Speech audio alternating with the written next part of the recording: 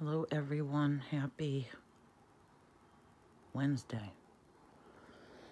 I am trying to finish up the shower plumbing.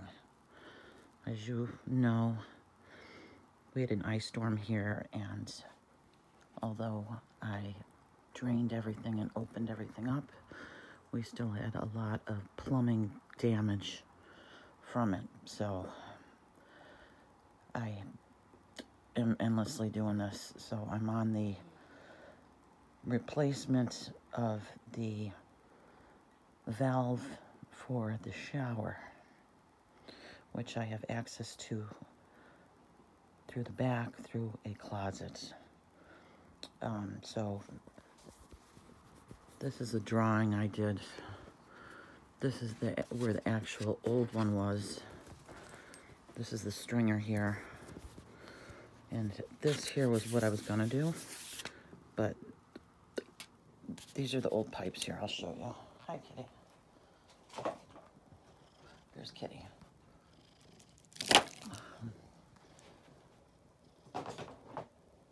This is the old, okay?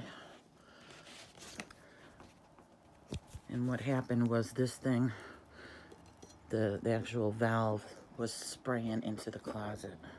This is copper and brass. So this is a two handle system. One does on and off and one does hot and cold. And they don't make them like this anymore. It's not up to code. So I had to switch to a one handle system. Plus this had no markings as to what brand it was or part number or anything. So I cut it all out, so I didn't have to work in the closet. So I cut the pipes here and going up to the shower, took off the handles, and this is what I've come up with so far as a replacement. Okay. This here. And I'm getting there, folks. All right. This is a Delta multi-choice rough-in valve system. Okay. We've got copper again. Here is the drawing that's on the paper is from the old one, so I could kind of see where the pipes laid and where it sits on the stringer. So these are the old ones here. So see how wide this is now? When I did the drawing here, it was driving me crazy trying to figure out how do I get those angles to match up with these two old pipes. And then I thought, let me see if they make a flexible shark bite that I could just bypass all this junk.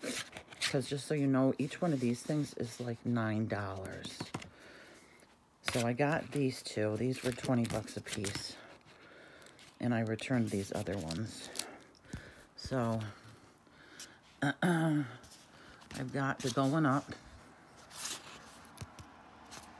to the shower. I've got where it sits on the stringer. And I've got these two that now I have to just get in the shower, get in the closet and cut those two pipes to where these can go on. And I actually, when I cut those two pipes, I capped them so I could still have, you know, water in the tub. Let's see here. Where is it? What I got for the top part here is called a slip end, okay? Because picture I got one pipe coming down from the shower, the old pipe, and then I've got this new one. So how do you connect those? And if it was, you know, new, I'd be able to just put a coupling and then a coupling or whatever. But because it's already existing, I got what is called a slip end, where it goes, you put it on one end, and you go up a few inches, and then you back it down an inch. Do you see what I mean? You go up, and then you go down. It's like parallel parking, up, down. So I got that. But I still have to get in the shower and cut that existing pipe shorter. And I got to make sure I measure it correctly so that I can use that slip end there. What else? Hi, kitty. This is the old stringer here. And you know my house is over 100 years old, so it's real 2x4s. Anyway, this is where the old ones set. So I'm going to put this stringer back in between the joists and then see where this hits on here so that I can mount afterwards this onto, you know, this will get mounted. Whoops. This will get mounted to wherever it's going to land on here. Wherever it's going to land on this thing here. And I'll flip it around wherever. Mount that sucker with some big long screws so that this handle doesn't move around in the wall. So I'm just going to reutilize this old piece of nasty wood. So I'm glad I bypassed all this because that was a lot of money and I got money back from that. I have been back and forth to the store several times, plus my rib still hurts, okay?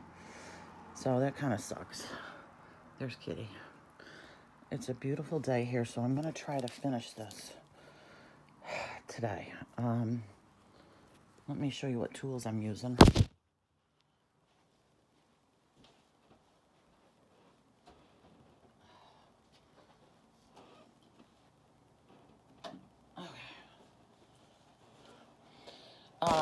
I have a collection of Ryobi One Plus tools that my son got me a set, and then, you know, I have several others. They're lithium battery, and they make a tool called a cutoff tool or a cut something tool. Anyway, it's got a thing on there for metal, and it comes with for plastic and for wood. So this is good because I don't have to hand saw, because that's what I was doing initially in the closet, was hand sawing that shit. And what a pain in the ass, okay? And plus, with these kind of fittings, you have to have it perfectly even and smooth and deburred and all that. So this was a good buy. And I was able to get that without the battery because I have a lot of batteries. So it was cheaper, so I got that. And then, instead of having to hand sand the ends, oh, here's another tool I was using that was stupid. This stupid thing. Dumb. This thing I got because I couldn't find mine. This roughs up the ends of the pipes for shark bites. Where the hell? Oh, this I got today. This end, this stone, because where this goes in the wall, the hole was very rough cut in the tile, and the original valve stem was smaller, so I had to open up that hole. So I'm like, all right, do I use something with a blade to cut the tile? I was using nippers and it was kind of getting yucky. So I found this at a local place that we like to go to. It was $1, a grinding stone. So I went right in the hole and just went and got that all cleaned out. And this is good for the ends of the copper too, you know, to get them even. So that's it. And I do like, you know, I like this Makita I got a long time ago. That's another lithium. It's a little heavy, but I use that at work a lot. Other than that, I got screws. I got silicone. I got everything I need, I think, because this back and forth is driving me nuts. I may have to extend one of these pipes here because I may be a little short to get this to the hot and cold water. One of these I think is a little short. And that's no big deal. These are come off and on.